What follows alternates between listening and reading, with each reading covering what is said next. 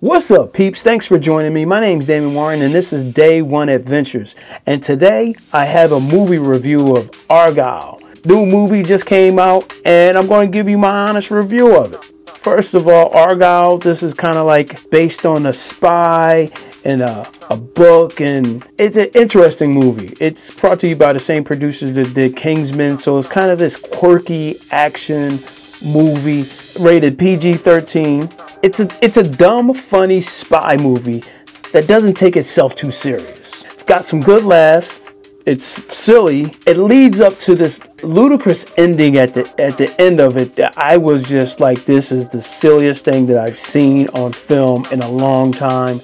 And once I started laughing, I was just having fun with it. It's got some good plot twists in it. The plot twists have gone back and forth, and it's like who's who, and then they kind of tied it all together. So they really played this espionage spy thing. It's like a spoof of spy movies. It was good. I like the plot twist in it. The actors did a really good job of selling these characters. Like when they were serious, and when they went off over the top, they went over the top. So the actors did a really good job of portraying this movie and being able to play multiple characters.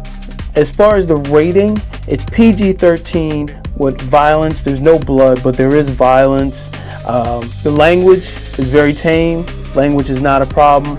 There's no sex in it. In fact, there's a part where they say, hey, no PDA, no personal displays of affection around here. So I thought that was kind of interesting, which was actually legitimate for the place they were at. My rating, I'm going to go with a 7 on this. It's an entertaining spy movie parody. If you like fun movies that are just over the top, this one's good for that. One of my biggest problems I had with this movie is the beginning. It would go back and forth between these different characters, and it took a while to settle in, so it was a little disjarring for it to ramp up into the characters and you do have this arc that happens with the characters, but it just took a little while to get there, and it was just confusing, and I was like, okay, what are we doing? Also, one of the things I didn't really like too much about it was the music.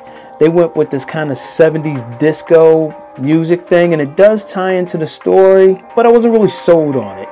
I didn't feel that vibe. It was like somebody had a 70s disco playlist on Apple Music, and that was it. Like, at points, this felt like an Apple commercial.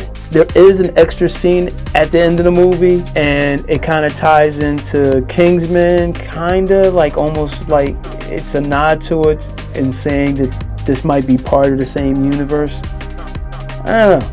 I thought it was entertaining. I probably would wait for it to come on one of the streaming services or, something like that. Do you have any bad, good movies that you like? So let's talk about it down in the comments. Thanks for watching this video. Hit the like button for me. It helps out a lot. And subscribe if you're not already subscribed. Really do appreciate it. And until next video, remember, take care of each other. Peace out. And I will see you all soon.